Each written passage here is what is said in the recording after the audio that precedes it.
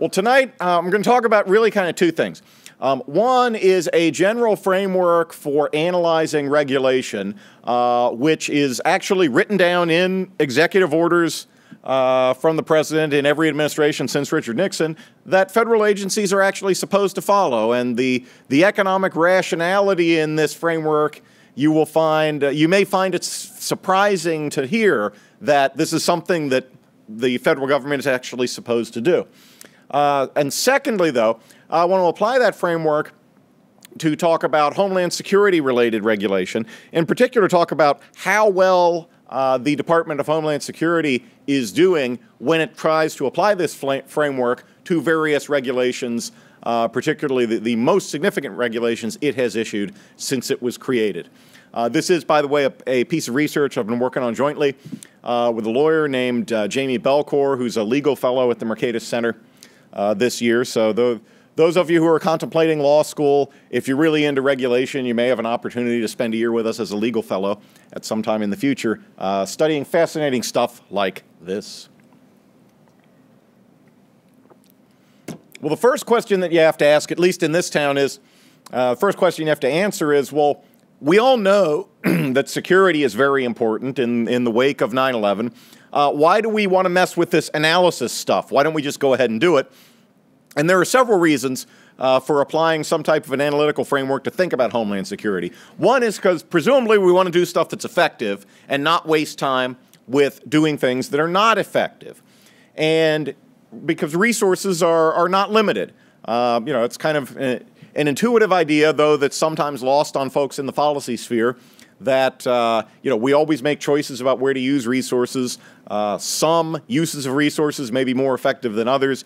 Therefore, it makes sense to maybe spend some time thinking about what we're doing in order to identify the most effective things to do. There are some other reasons where it might be especially important to do some analysis in regard to Homeland Security.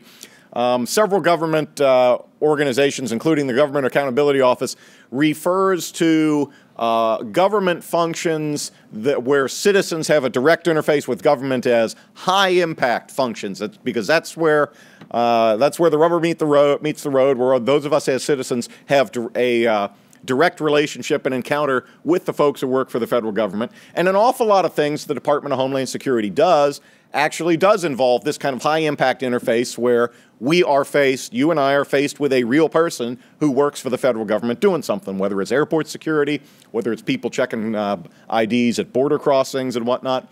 Another reason to spend time analyzing Homeland Security is that it's pretty costly.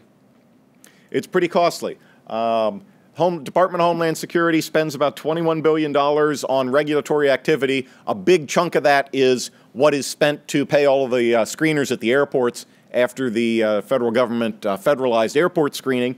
In addition, the Department of Homeland Security, like all other regulatory agencies, can conscript private sector resources by issuing regulations telling us what we have to do. And by its own estimates, the regulations the Department of Homeland Security has issued in the 5 years since its inception led to costs, at least before they issued the regulations, they estimated that these costs would be about $4 or $5 billion annually.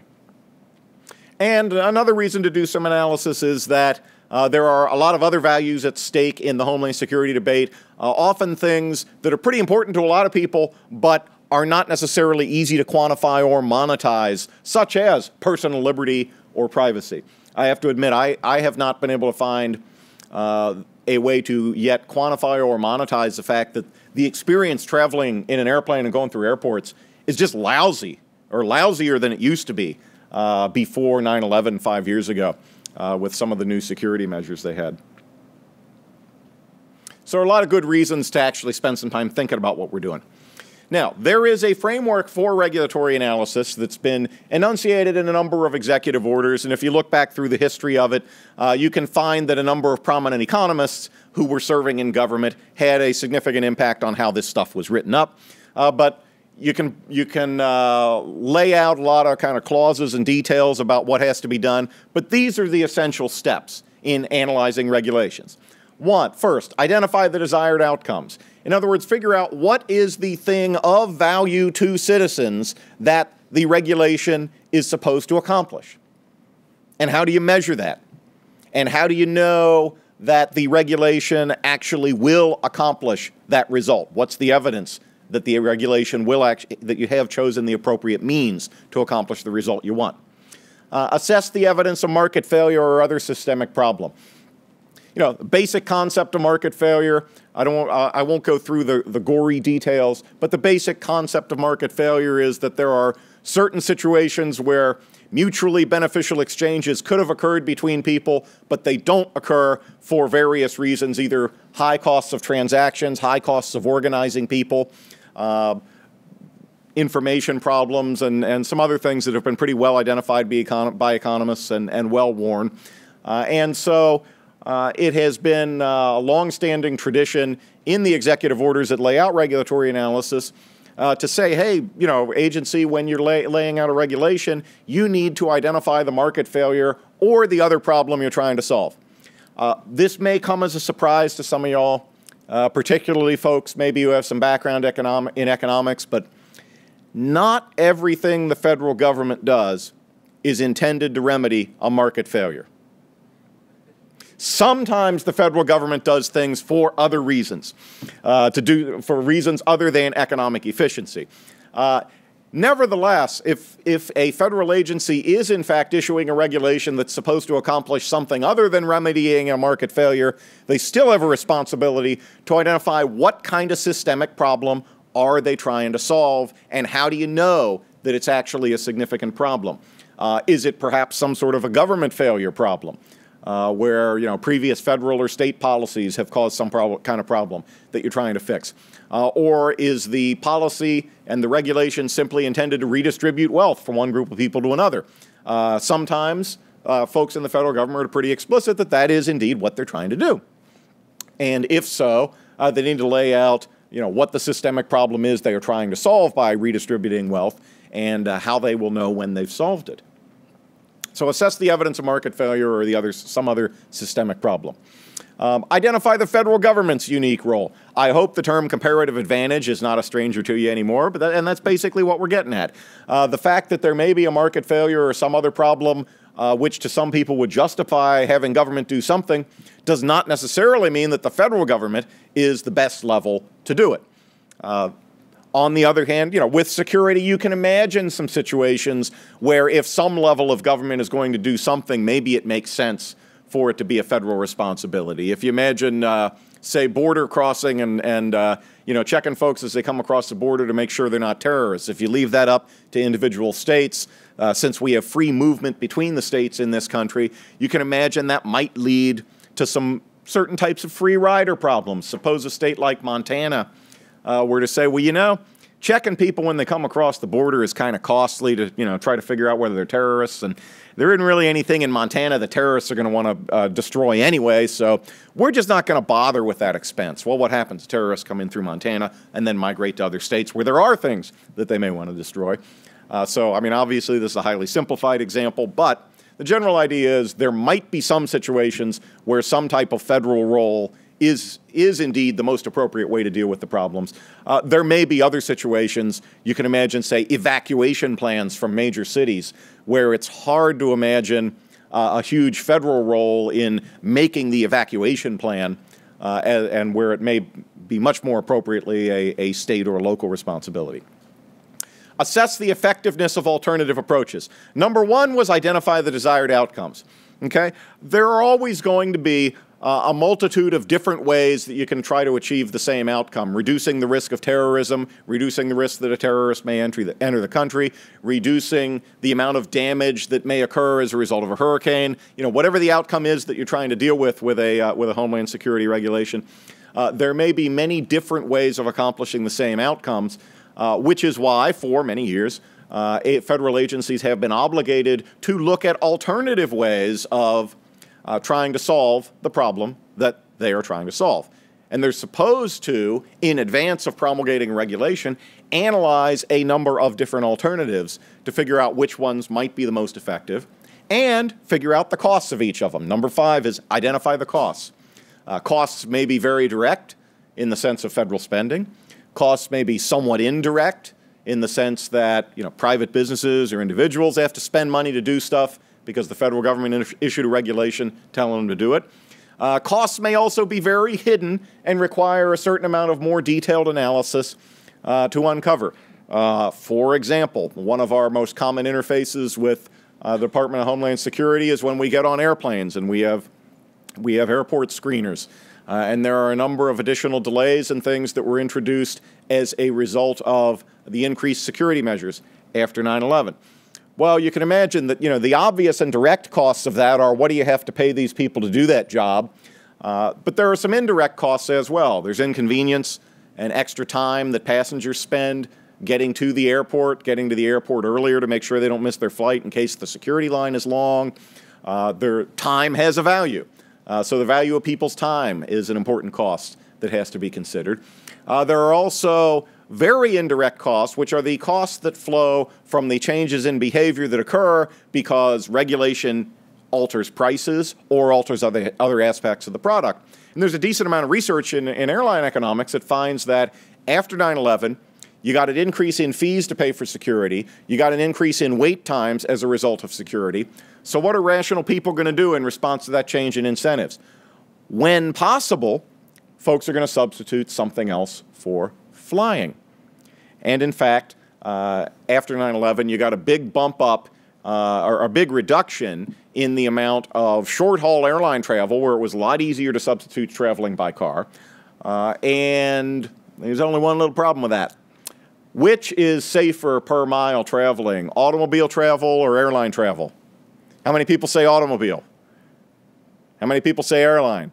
Yeah, per mile airline travel is a lot safer. So that on average, the effect of the improved security after 9/11 was to induce some additional automobile fatalities because people, either because they didn't want to deal with the wait times or they didn't want to deal with the higher ticket prices, opted to travel shorter distances in cars when they could have flown. Heck, I did that. I was working for the federal government at the time, and maybe 5 months after 9/11, I had to go to a meeting down in Raleigh-Durham and ended up driving rather than flying because I sat down and figured out by the time I mess around with getting to the airport and doing security for an hour and a half and getting on the plane and then flying down and then getting a rental car, it was going to be quicker to drive. A colleague of mine flew, and it was pretty much a tie. We got into a big argument over because I got stuck in a storm, but her airplane was also sitting at National in the same storm. We got in this argument over who would have got there first if there wasn't a storm. And these lawyers we were meeting with were looking at us like, are you guys a little competitive? And my colleague just looked at him and said, well, we work for a competition agency. What do you expect? Finally, compare costs with outcomes. Okay, if you know once you know what the costs are, in number one, you've identified the desired outcomes, and hopefully you've analyzed to figure out how much are you reducing the risk or how many lives are you going to save as a result of this regulation. Then you can compare that with the costs to try to figure out which option might be more cost effective, which option might you decide is worth doing because it's a relatively cheap way to reduce risk, save lives, which options maybe you don't want to do because it's a very, very expensive way to reduce risk and there are other ways that are less expensive. Those are the basic elements of regulatory analysis. Now, what I've done for about the past 10 minutes is spoke to you in econo-geek speak. Here's what it is in plain English. Step number one, figure out what you're trying to do and how you know you did it. Step number two, figure out why the government needs to do it. Figure out what level the government needs to do it. Think about the different ways to do it and find the most effective one. Figure out what you have to give up to do whatever you're trying to do and weigh the pros and cons. I doubt many reasonable people could look at any of the items on this list in plain English and say, no, you shouldn't do that when making a decision.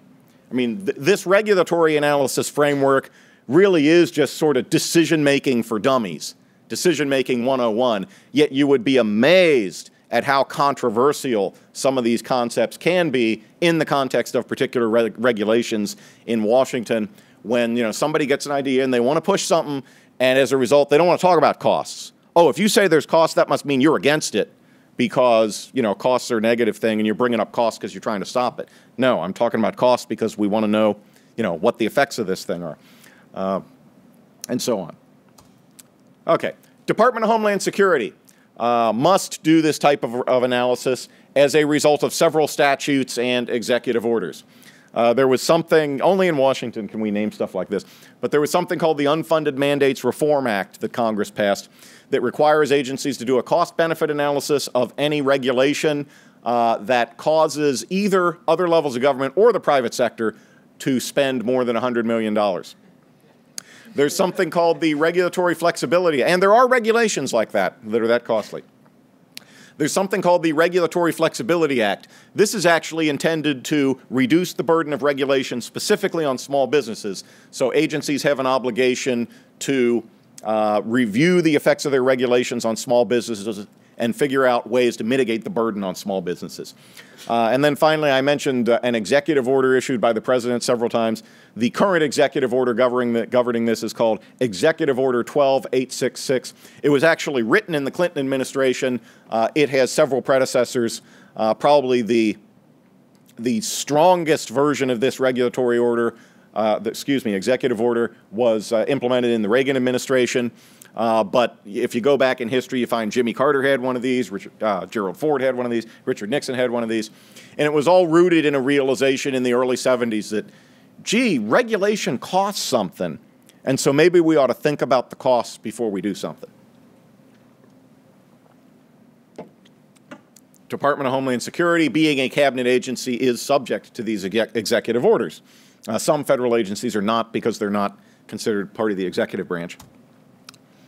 Okay, so how well has Homeland Security analyzed proposed regulations? Here's what we did to try to figure this out. We took all of the regulations that are regarded as economically significant that Homeland Security has issued since the department was created. An economically significant regulation is one that leads to an expenditure of $100 million or more. And those regulations are singled out for special scrutiny in the executive order and other places. So we took all of those. There were 14 of them. 13 of them. 13 or 14. I lost count. There were so many. But there were 13 or 14 of these in the first 5 years that the Department of Homeland Security was created. And we came up with a scheme for evaluating how well the agency did each of those 6 pieces of regulatory analysis. If there was no discussion of that aspect at all, it got a 0 for that thing. So if they had a regulation, they didn't do any analysis of costs, they got a 0. Oh, by the way, the regulatory analysis is actually the name of a specific document that the agency is supposed to produce and make available to the public when it proposes the regulation. Formally it's called a regulatory impact analysis. So in theory, for each of these regulations, we had a document we could read to understand what analysis they did. In practice, there wasn't always a freestanding document like this that existed, but there's usually a section in the proposed rule that talks about their analysis. So if they didn't discuss some aspect at all, they got a 0. If they did what looked like a pretty good and complete job, they got a 5, and these other things are rated in between. I mean, what do you expect? We're at a university. We see all these analyses they did, so we sat down and decided we'd grade some papers. This was basically an exercise in grading papers.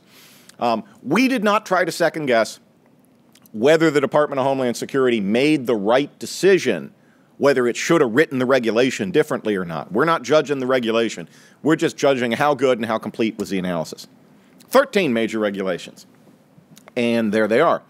And the annual cost figures come out of the regulatory analysis that the Department of Homeland Security itself furnished. So this is just their estimate of the costs.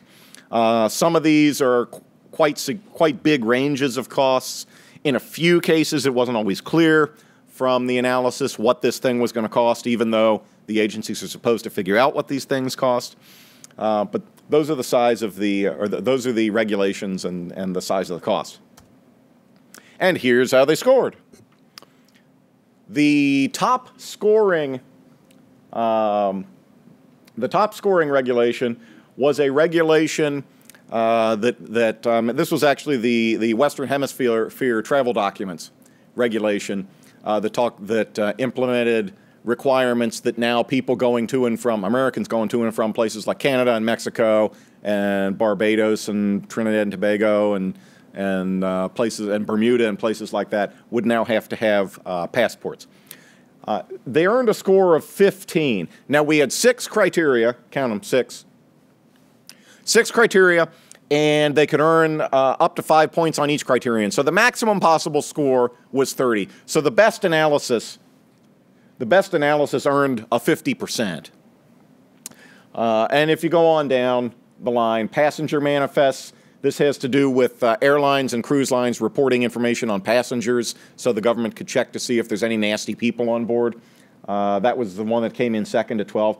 Way down here at the bottom, community disaster loans, enacted in 2005, earned only 3 little points.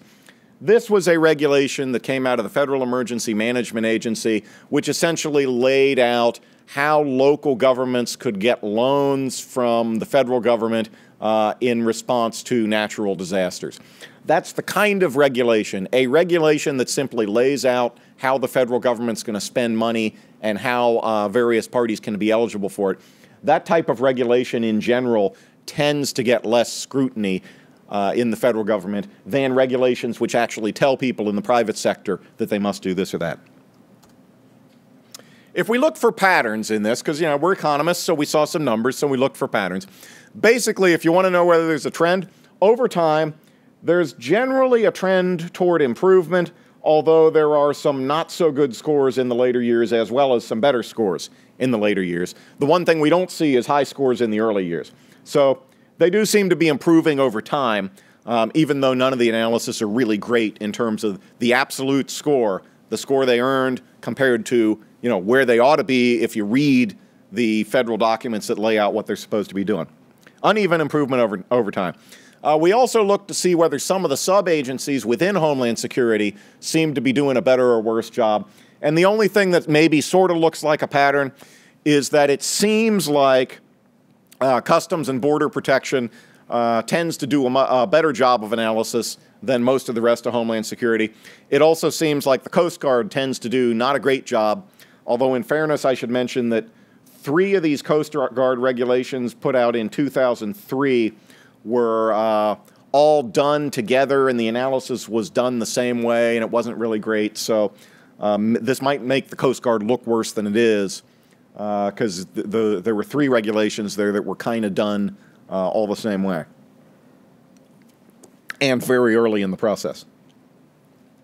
Now, if we look at what kind of things the Homeland Security did well in these regulations and what kinds of things it didn't do well, they tended to do a better job of analyzing and identifying costs. And, they have contractors who can go out there and try to figure out, what kind of money the private sector is going to have to spend in order to comply with regulations. So maybe that's not a surprise. They did, a somewhat of an okay job on identifying and measuring the outcome they're trying to create. That is, they could actually, in most cases, they could actually tell you what they're trying to accomplish with the regulation. Quite frankly, the average score 1.46, what this tells you is that mostly they were able to say what the goal of the regulation was. They weren't really doing a good job of measuring whether, whether they would be able to accomplish the goal or not. And then they generally did something to compare costs and outcomes. And you'll notice over here under number of zeros, for these 3 groups of criteria, every regulatory analysis just about did something that addressed these. But now we have a second group of criteria down here, analyzing alternatives, where the average score was about 1, and there were 5 analyses that didn't even look at alternatives. Identifying the systemic problem, the market failure or other problem you're trying to solve. You'd think if you're issuing a regulation to achieve something, you would need to identify what problem you're trying to solve in order to be effective, right? Well, the score on that was pretty bad, and there were 7 of these analyses that didn't even say anything about it. And finally, identifying why the federal government has a unique role was the worst criterion, and a lot of these analyses didn't say anything about it either. So, not so great. There's a number of areas that are that should be areas of concern. To give you an example of what it takes to get a good score on this, I mentioned the Western Hemisphere travel documents regulation that now says we have to have passports if we want to go to places like Canada and Mexico and then come back if we're American citizens. The analysis that went into that rule, we gave that a 5, their cost analysis, because they seem to do a pretty comprehensive job of identifying the monetary costs. They estimated the effects on prices because they said, hey, there are people who are going to have to go and pay for passports who did not have to have passports before, and that's an increase in the cost of traveling to Canada, Mexico, Bermuda, and so forth. So they factored that in as an increase in the cost of travel, which made sense. They actually, based on economic analysis of the elasticity of demand for airline travel, how price sensitive is airline travel to various places and various kinds of passengers, they actually estimated the number of people that they think just would forego traveling overseas as a result of this additional expense that they're imposing on consumers. That was kind of nice. And they estimated the value of that lost opportunity to those passengers. So about 652,000 people are foregoing travel, and that means the passengers and the airlines together forego about $104 million of value. That's, for those of you with economics backgrounds, that's a deadweight loss associated with the regulation. They did a sensitivity analysis because they said, well, we may not have the numbers exactly right, so let's see how the estimates change if we're off on some of our assumptions. So they did a sensitivity analysis, and they had a range of costs. Depending on how true their assumptions are, it might cost as little as $147 million or as much as $733 million in the first year. That's quite a range. But I give them credit for doing it. And they also analyzed uncertainty. The possibility that some of this stuff might not be right, some of it might be kind of random. And they looked at, well, what's the most likely estimate of the cost? What are some unlikely estimates of the cost? So they generally did a pretty thorough job. On examining outcomes, the passenger manifest regulation had a good example of doing some things well, but not some other things well. They identified a couple of outcomes, keeping nasty people off airplanes and avoiding the costs to airlines and passengers when you discover after the plane is in flight, there's some kind of a risky person on it, and then the flight has to be diverted, so they have to pull that person off. On the other hand, they didn't really measure or identify how well this was going to contribute to reducing the risk of terrorism. Is this a big deal or is this a little deal? They didn't really do that very well. One strengths on their outcome analysis is they were actually able to measure these avoided costs that they were talking about, but they didn't do anything to measure this safety outcome, which is probably the bigger thing of public concern. They had a pretty decent theory that explained how the regulation would accomplish the goal. Basically, airlines had to forward information about passengers when the passenger checks in. It's automatically checked with a database of dangerous people, and if it's somebody who shouldn't be flying, they don't get a boarding pass. So pretty straightforward theory. On the other hand, not all airlines use that system, and they just sort of arbitrarily assumed how effective the regulation would be in keeping nasty people off of the airplanes of usually smaller airlines who don't use the automated query system when they're checking passengers in. Finally, it was nice that they acknowledged the rule wouldn't be 100% effective. They assumed it would be 90% effective, and then they gave no basis for telling us why 90% was a reasonable assumption. So they got an okay score on it, but it had some weaknesses. In summary, and I'm going to skip over the one other thing in the interest of time, since everybody's already had a long day and it's probably getting hot out there. In summary, none of these analyses are complete. Some of the more recent ones are better. The features of the analysis that involve estimating costs and benefits are the things where they did a better job, but they didn't do a very good job of looking at alternatives, looking at the systemic problem, looking at the federal role, which means what? That basically these analyses are an analysis of the costs and the benefits of the regulation they issued, not an examination of alternative ways to accomplish the goal. Why do we see these results we see? We've talked to folks, we looked at the numbers, and various things come up. One is there's something called Circular A4 that laid out in great detail how to do regulatory analysis. It wasn't issued until September 2003, which would have made it hard for the folks doing the regulations issued in 2003 to follow all of the detailed instructions that the federal government put out. So maybe part of the problem was inadequate knowledge on the part of folks at Homeland Security, which might explain the low scores for the regulations issued in 2003. Another reason, shortage of regulatory economists who are actually competent to do this kind of analysis. Now, I don't want to make too many presumptions about the folks who come into the Koch Summer Fellows program, but I will presume that when you hear a federal agency hasn't done a good job because they don't have enough people, you might be suspicious of that as an explanation. And I was too. But let me show you something. Okay, the Department of Homeland Security is a pretty big department. They issued these major regulations, $4 or $5 billion of costs per year in the private sector.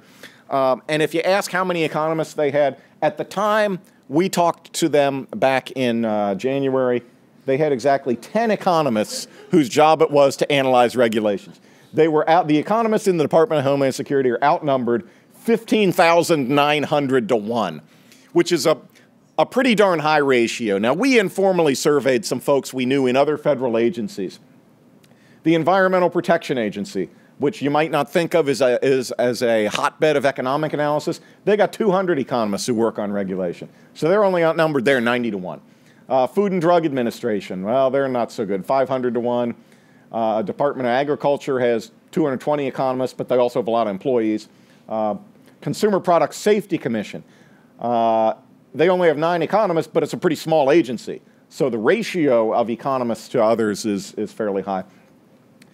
And then there's a couple of other economically oriented regulatory agencies, the Federal Communications Commission and the Federal Trade Commission, where since a lot of what they do is economics oriented, maybe it's not surprising that they have a pretty respectable ratio of economists to everybody else.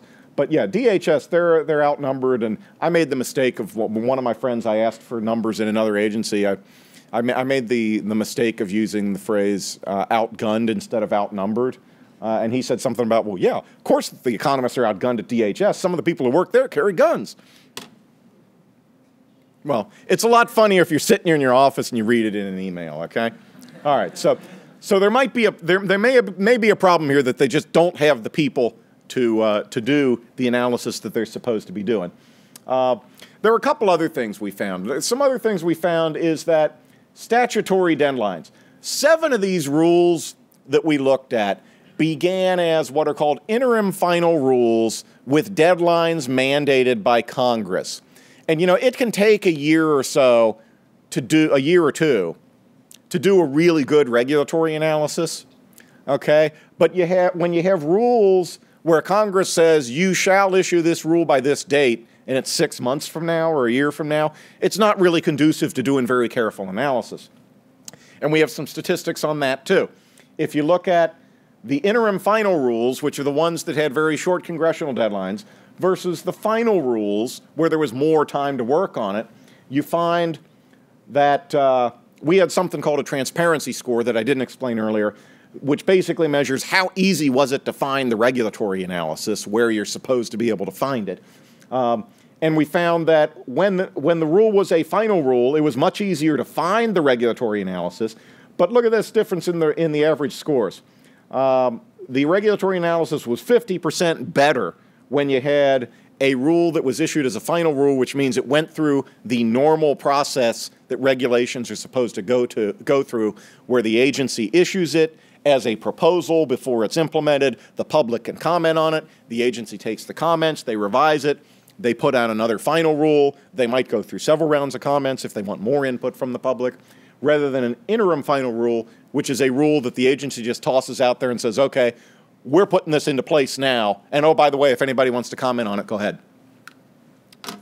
So it looks like the rush deadlines that are often imposed by Congress for security stuff because they want to do something has an effect on the quality of the analysis. The other thing we noticed is that, you know, a lot of these regulatory analyses did not do a very good job of looking at alternative ways to solve the problem. if there, and they didn't do a very good job of analyzing whether there is a problem to begin with, and they didn't do a very good job of analyzing whether the federal government is the most appropriate level of government to do it. In most cases, the agencies got very little discretion from Congress to make decisions about the regulation that could have been influenced by the analysis of those factors. The typical major security regulation that we looked at was essentially Congress saying, you will issue a rule that says, people have to do this. Not, you will issue a rule that makes us safer and you figure out how to do it. So in a lot of cases, it's quite possible that the folks at the Department of Homeland Security didn't feel like analysis of alternatives or the market failure or the federal role. I don't think they felt like it would have much effect on the final decision because Congress already mandated exactly what kind of regulation they had to issue. And so they may have thought, well, especially with only 10 economists, we're not going to spend our time doing that analysis because it's not going to have an effect on the decision. So that's an understandable reaction, but that doesn't necessarily that's not necessarily an acceptable excuse, I don't think, since the executive orders from the president that manage the federal government say they're supposed to analyze this stuff. And, what the heck? Maybe if an agency analyzed alternatives to a particular regulation and turned up some new information, either the president or Congress might say, hey, maybe we ought to do it differently. Look what the people at Homeland Security found, who are the experts we delegated this rule to. Look at what these people found. Maybe we ought to rethink this law we passed. But that doesn't really happen much because of the way the analysis is done. Okay, finally we have some suggestions. What can Homeland Security do? And by the way, we have shared these suggestions or are in the process of sharing these suggestions with the relevant decision makers. Well, get more economists, that's pretty obvious. Less obvious but pretty important based on some other research my colleagues at Mercatus have done is make objective analysis their job. In other words, hire and manage the economists in such a way that their job is to figure out what reality actually is rather than putting together an analysis that justifies whatever it is that the department's decided to do for other reasons. Get ahead of the curve, engage in a proactive program of research to try to better flesh out and understand the problems and alternative solutions before Congress steps in and legislates a particular solution. And, in general, look at a wide variety of regulatory alternatives. What can the Office of Management and Budget do? The Office of Management and Budget, part of the Executive Office of the President, oversees all regulations issued by federal executive agencies. And so the Office of Management and Budget, through something called the Office of Information and Regulatory Affairs, which has the power to throw regulations back to agencies and delay regulations if the analysis is not done properly. We've suggested that they could be more vigorous in critiquing the Homeland Security Department's analysis of these three things, and that they should probably better flesh out in the executive order the agency's responsibility to look at alternatives that are outside the scope of the legislation that the agency's acting under. Finally, what could Congress do? One thing Congress could do is steer, don't row. That is, the reason we have regulatory agencies is that Congress wants to give them a general problem and let the experts at the regulatory agency figure out what to do. So in the case of Homeland Security, gee, they ought to do that.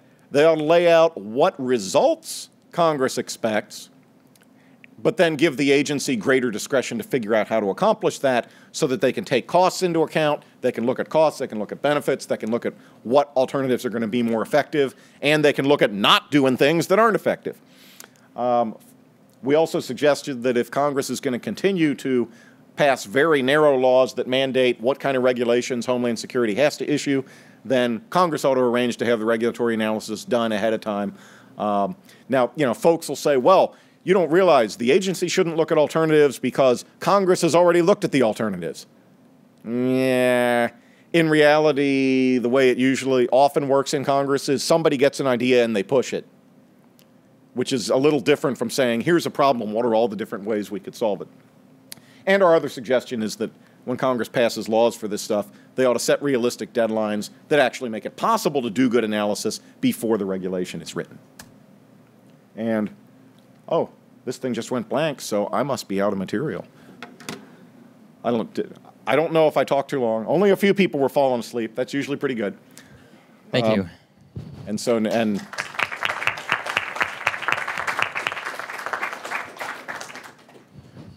I also rushed through a lot of stuff that maybe sounds like inside baseball. So if there was things that you say, wait a minute, that's kind of abstract or weird or, insider talk, say something and I'll be happy to, go into more detail on it.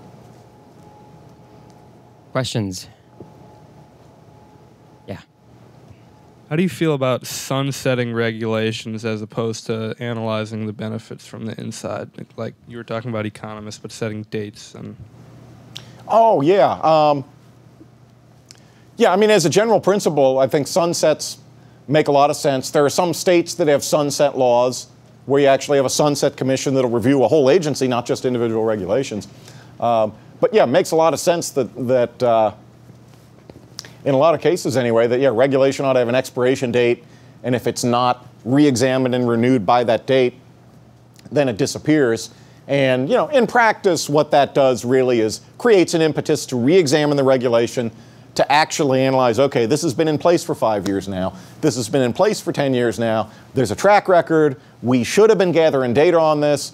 We thought this would be effective 10 years ago or 5 years ago. Let's look at what the facts show, since it was enacted and try to figure out, did it really have the effect we intended it to have or not? In general, I think that analysis will be done better if it's done outside the agency that issued the regulation. But yeah, in general, it's a good idea. I remember, 15, 20 years ago, Alan Greenspan was testifying in front of some congressional committee, and he said he favored sunset for all federal agencies. And some congressmen thought they were going to nail him, and they said, even the Federal Reserve? And he said, well, yeah, of course, for the Federal Reserve, too.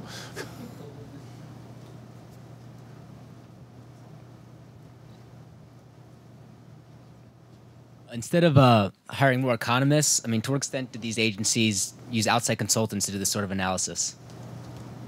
Oh, outside consultants rather than economists? Or to what extent do they do that right now? Oh. To what extent would that work in the future? Both.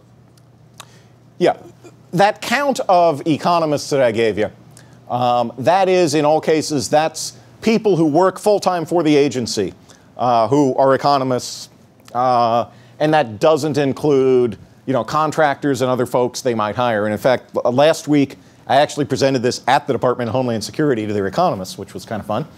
And it's kind of like, presenting grade results to a class where nobody scored above a C. But actually, in general, their attitude was, yeah, we know we need to do a lot better on this stuff. But what was the question again? To what extent do they use outside consultants to do the job that economists would do? And B, would you recommend instead of hiring more economists, they just use more outside consultants? Yeah. Well, yeah. One of the things that they said last week was, hey, you're not counting consultants, and we used a decent number of consultants on some of this stuff.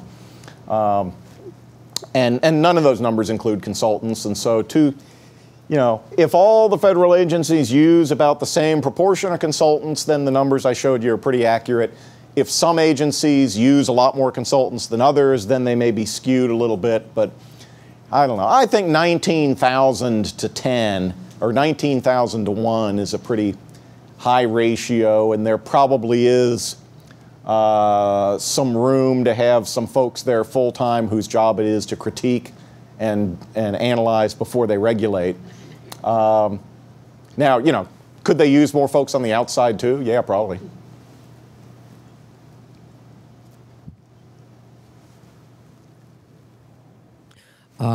You talk about what is the analysis that has to go into this. Yeah. But I see that, there is, even with the 6 rules, there is quantity information you have to gather. So where do you draw the line? What is the right amount of information, and how do you limit the regulation research that you have to do in such a way that it's optimal, right? Yeah, no, I know what you mean. You don't want to waste time and waste money gathering a whole lot of information where, having a certain chunk of data might mean you could make the regulation $10 less expensive, but you spend $100 million getting the data. Yeah, I think with these kind of regulations where they're creating expenditures by citizens or by businesses that are more than $100 million a year, it's probably worth a decent size investment to do the analysis, gather data, buy data, create ways to gather data if they haven't had ways to gather data. So I don't think there are too many aspects of these kind of really big regulations where you really have to, where we really get to the point where you might say, oh, gee, I think they're probably doing more analysis than it's worth. Now, for less significant regulations, yeah, that's certainly a bigger issue. But I guess my short answer to your question is I understand the concern. I don't think on the big regulations they're anywhere close to being on the other side of the optimum yet. So, doing a little more analysis is probably good.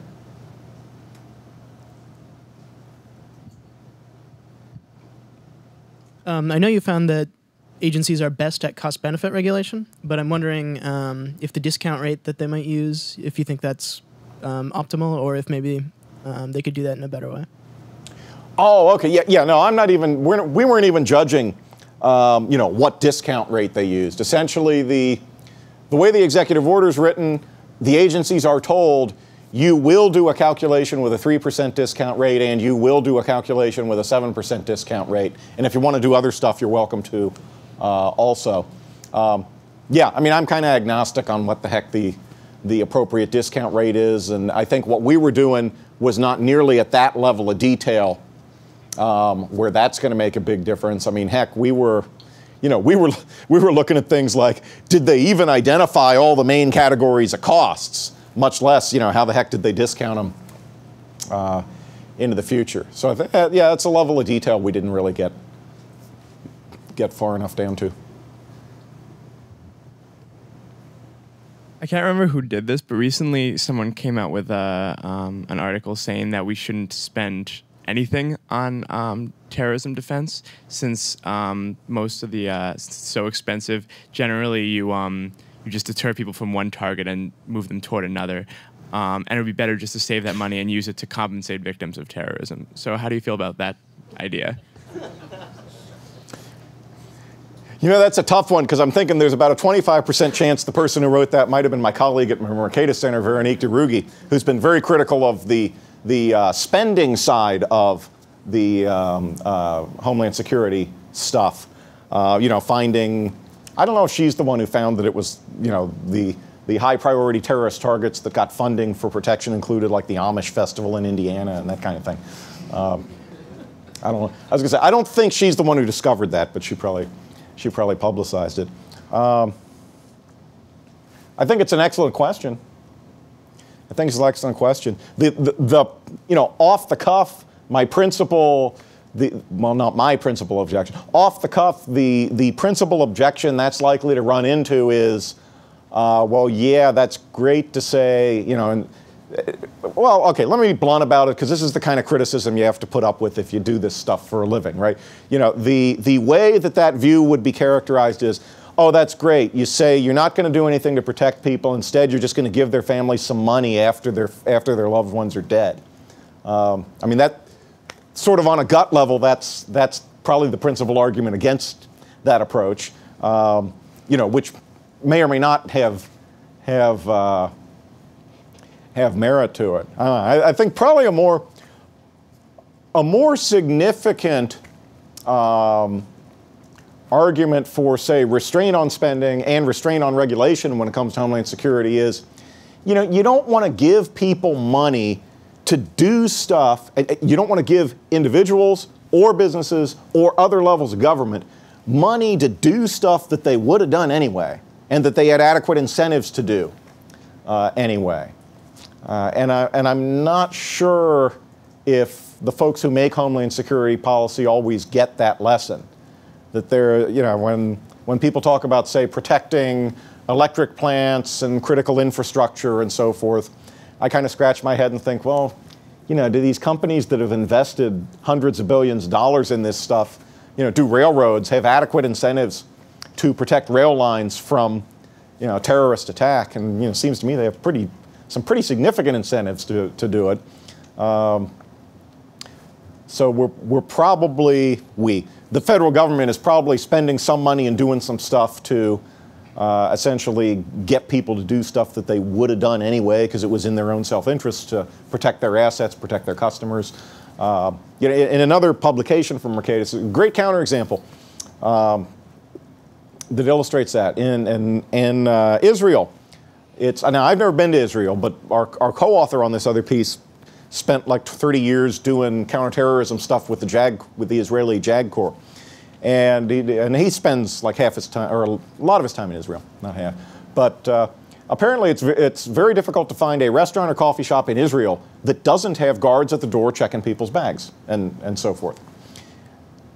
The interesting thing is there's no law or regulation that says they have to do this. And he tells me that no, basically any restaurant or coffee shop in Israel that doesn't have guards at the door is going to find it's also not going to have any customers because nobody's going to think it's safe and nobody's going to want to go in. So it's another example of even personal security, which is often thought of as a public good that only government can provide, in the right framework and with the right set of incentives, you get people taking those measures themselves.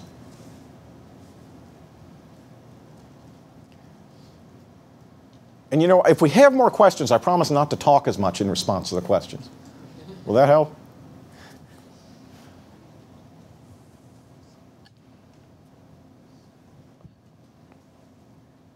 You said a little bit about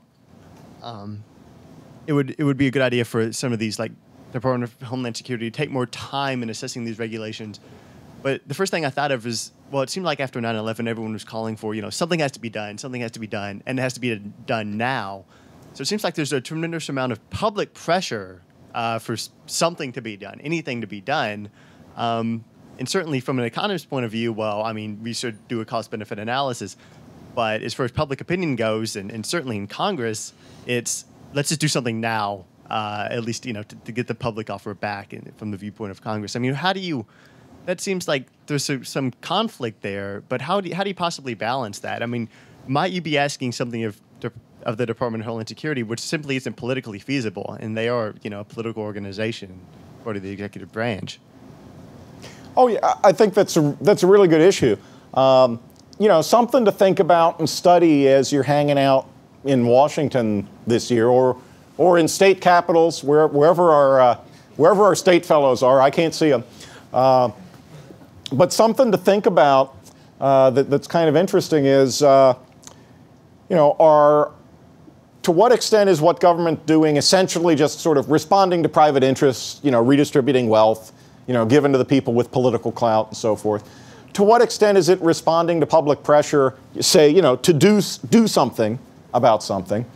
And to what extent is the motivation to not really to do something, but to appear to do something that'll kind of calm everybody down, even if they haven't done, even if whatever the something was hasn't really accomplished much, does that somehow satisfy some political demand out there on the part of people who just want to see the government do something, and the government does something and they feel better, but even if it's not all that effective, are there a bunch of people who feel a lot safer because my wife was not allowed to bring a mayonnaise jar of very small lizards onto an airplane the summer after 9/11? True story in Miami. So she took them to the ladies' room and let them loose there. I'm sure they found their way home. Well, because she couldn't open them in the airport because any place in public because people would think she was, doing some sort of terrorist act or something. So she was like, where can I let these things out of the jar where nobody will see me? What was the question? No, wait. I'm sorry. I remember the question, but I did have a second piece of the answer, because the one piece is think about what's really motivating folks to do things, and think about is there sort of a political demand out there that's satisfied just because somebody's taken some action, even if it's not going to be even if it's not going to be all that effective. Now the other side of my response was, well, yeah, if we're really in that situation where, you know, anything that I've talked about here that would be good is just politically impossible to do, well then, you know, we might as well pack up and go home and do something else for a living. You know, I would like to be an optimist, and there's actually this actually goes back to a really significant point about your view of how the political process works. If we are stuck in a world, if non-economists, if you don't follow this, it's okay. If we are stuck in a world that's very tightly in equilibrium all the time, that means politics is always in equilibrium as well, and the only way anything can ever change is because some random thing happens that upsets things, and then you have to find a new political equilibrium. If, on the other hand, you know, the world, whether it's markets or politics or whatever, is not locked tightly into some sort of an equilibrium, but there's an opportunity for, you know, creativity and innovation and change to happen because, you know, innovative people who are within the system do stuff that make change happen, then there are opportunities for, you know, people like us who come to Washington because we want to, you know, learn something and do some good. There are opportunities like us to do some things that would actually be productive and improve things because we don't have to try to change some sort of a political equilibrium we're locked into. All you need to do is, you know, get the right ideas to the right people at the right time who are in the position to make some improvements. And I like the second view, partly because of my background's in Austrian economics, but also partly because it means I can be an optimist and not be like totally depressed every day when I'm in Washington.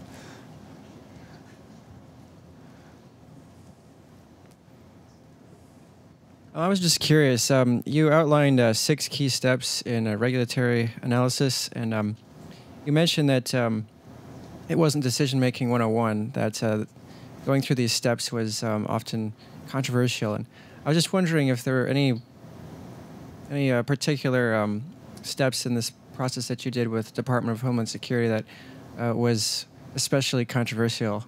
I didn't know if you could elaborate on that. Well, controversial to whom? I mean, none of this stuff. My co-author Jamie, I mean, she's a lawyer. I'm an economist. You would think we would have some different perspectives, but you know, we kind of sat down and under each of the pieces of the analysis, fleshed out 3 or 4 major questions to ask and stuff to look for. Then we each went off and we read all these things and scored them and came back together. And our scores on each individual criterion never differed by more than 1 point. So, I mean, I think it is possible for kind of, you know, reasonable people to have, you know, pretty similar views of this kind of stuff. Now, what did the folks at Department of Homeland Security think about some of these kinds of things? You know, I think the biggest issues or problems that folks run into are well, wait, let me back up. When we started this, I didn't know if asking some of these questions or applying some of these criteria would be kind of sensitive or set off people's alarm bells or, you know, get people really mad at us. Because that happens with other types of regulation. And probably the best example is environmental regulation. And well, environment, health, and safety, where you start talking about costs, and then people say, oh, how can you possibly talk about costs when we're talking about saving lives? Well, really with the regulation, you're talking about reducing risk, and it's legitimate to ask, you know, which ways reduce risk more, and if there's a lower cost way to reduce risk by a lot more, then maybe you want to do the lower cost thing. But, you know, people who aren't necessarily trained to think analytically aren't going to think about it that way. So those are the areas where this is really controversial. I wasn't sure if the Homeland Security stuff, if we were going to get a reaction more like the reaction when folks work on environment, health and safety, where certain issues particularly issues of cost, get a lot of people riled up. Or if it was going to be more like the other area that I mostly work on, which is economic regulation, where there's pretty much a consensus about what kind of values and goals economic regulation is supposed to further. It's supposed to further consumer welfare, you know, in a material sense, where things like, you know, what consumers pay for stuff is really important. And so when you ask those kind of questions dealing with economic regulation, you don't normally have people throwing pointy things at you because you asked the question. They may disagree with your answer, but it's perfectly legitimate when you're looking at telecom regulation or energy regulation to say, well, what kind of cost does this impose on consumers? And most people who are active and involved in that field will say, well, yeah, that's a legitimate question to ask, and we want to know that answer. Homeland Security wasn't sure where it was going to be. And I guess the reaction's been kind of in the middle. I mean, we've talked to people in the department. We've talked to people on Capitol Hill about this stuff. And so far, I haven't run into anybody who has really objected to the idea of asking those questions. Now, they may say it's impossible to answer some of them, or it's impossible to quantify some of them, or it's really, really hard to do it right.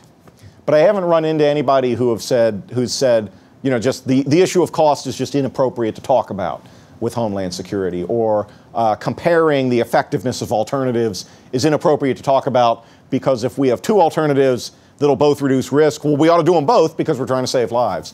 I think there's a growing realization, even,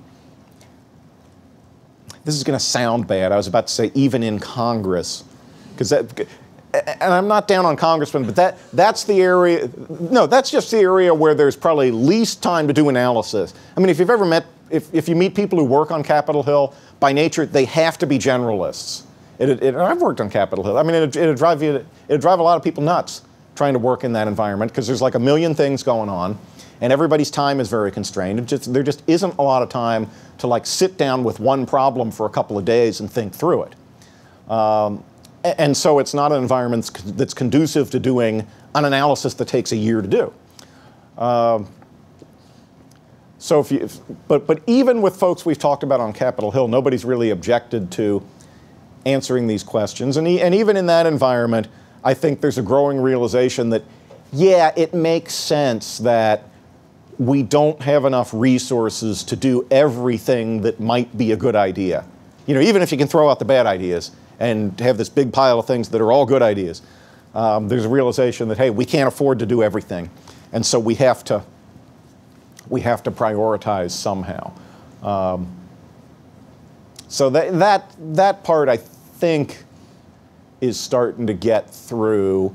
And probably the biggest political danger to this kind of rational approach is really not the, oh my gosh, we're trying to save lives, don't bother me with your analysis attitude, but rather the, hey, I'm trying to get another 10 million for my police department back home, and so we need to put this little thing in the bill. It's sort of the kind of pork barrel politics as usual stuff that's probably a bigger threat to, doing rational stuff in Homeland Security than, people who are aghast at the idea of thinking about it at all.